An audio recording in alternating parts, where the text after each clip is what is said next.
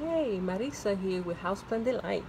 I just want to show you quickly a couple of plants that I had that apparently was not getting water enough, and they got really started looking lethargic. It started getting a limp, and I want to show you how following day they look better. Well, actually, this particular one, the same day looked much more better. And this other one, let's go through each one. Okay, let's go through really good, decent improvement, pitiful improvement. Ay. Anyway, this is my purple waffle. This is my purple waffle. I showed you the other day, what was it? Yesterday actually, and it was all limp, nasty looking. It looked like this pitiful one, just like that. But I knew it would get much more better. So it did. I didn't lose too many leaves.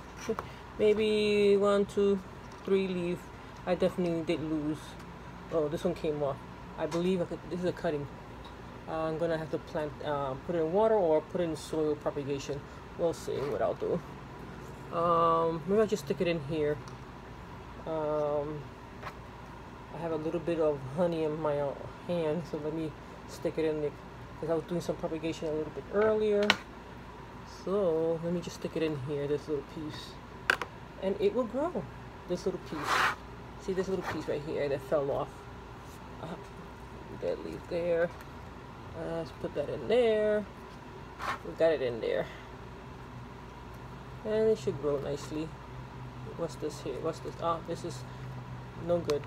Broke a leaf. No good leaf. So there were a couple of casualty of leaves. Otherwise, okay. Otherwise, I think it's pretty good.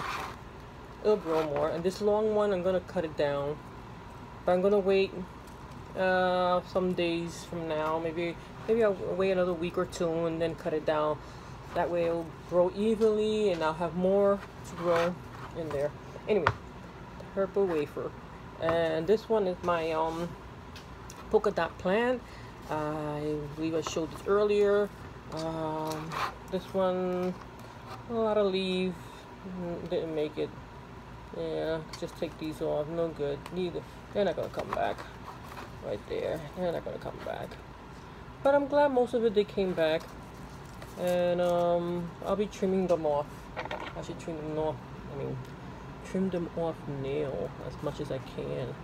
They're dead. They're goners. Yeah, they're goner. Look at that. They're goner. All of these. I'm gonna let it wait. Continue in that little bag that I have as a terrarium. Oh, more dead leaves. But at least most of it, they came back kind of okay, and there's a lot of new growth down underneath it. I don't know if you can see it. Can you see it? Little baby growth down there? Yeah, right there, in there. Oh well, they'll grow. I gotta trim up a little bit more leaf, but otherwise they'll grow. And then this one is really, really pitiful. But I do have hope that it will return. I believe the stem are still good, the root's still good. I just gotta really trim these off, a lot. That's a shame. This was from a cutting. Actually, this was a cutting that I cut from a large Fittonia plant that I have somewhere here. Not this one, a different one.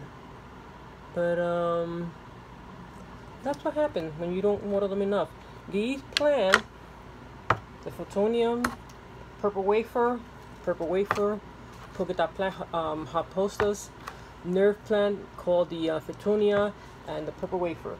In case you don't know what the nerve plant looked like, this is the way the nerve plant looked like. They look like, I'm trying to get it out of here. They look like this. See these the red plant in here. These right here. That is the nerve plant. Fittonia. You can see it there. The reddish one, yeah. Anyway, basically you need to keep these plants, the soil evenly moist at all time. You have to, it's very important. Otherwise, and provide lots of humidity. And if you cannot do that, then your best option is either to put it in some kind of a plastic bag or a fish tank, a bowl, just something to give it a greenhouse effect, in all honesty, and they will thrive that way. Unfortunately, they were doing okay all this time, several months, and but for some reason recently I went to water my plant. I checked on my plants inside my fish tank. I have I'm sorry, not a fish tank. I have an actual greenhouse, miniature greenhouse, and these were in there except for this one. These were in there, and apparently I didn't water them. I watered the other plants that are in there, but I failed to water these.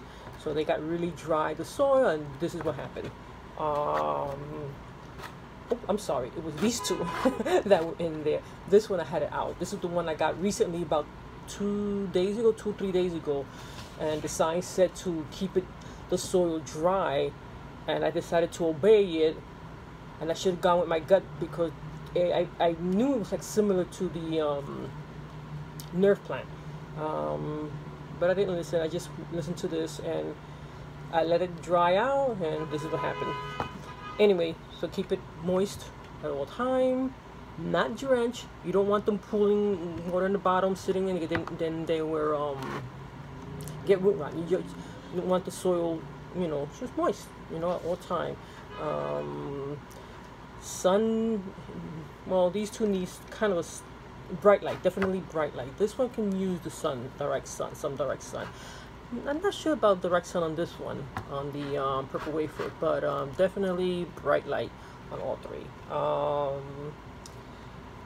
So keep it high humidity, well moist soil at all time, bright light, and they will thrive. All right, that's it for now. Good night.